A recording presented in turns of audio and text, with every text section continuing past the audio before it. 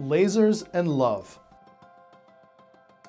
A personal slideshow inspired by the great Muslim American road trip. It's so easy to take our everyday health for granted. Even something like using the bathroom is not easy for many people, and as a urologist, Dr. Mahmood Hai saw this problem every day. Although he was able to perform surgery to help his patients, he found that it was painful and required a long recovery. And I said, we got to find something better than this. And I started doing research on lasers. And in 1999, I was asked to do the FDA study. In 2000, we got the approval. With this laser procedure, there is hardly any bleeding, minimal amount of pain, and the patient can go home the same day. Now, years later, Dr. Hai has taught the laser procedure to thousands of surgeons in over 60 countries, and the surgery itself has successfully been performed over 1 million times.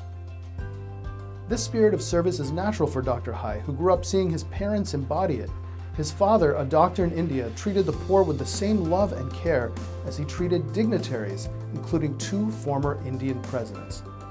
In all his work, whether as a scientist, the founder of a school, an employer, or a neighbor, he fosters the idea of amana, being a trustee of God's blessings. In his book, Wisdom Comes, he writes, "I strongly believe that all the gifts we have in this life are truly not ours, but entrusted to us to see how we use or abuse them." I'm most proud that I loved my patient and I treated them as family and helped them get over their medical condition.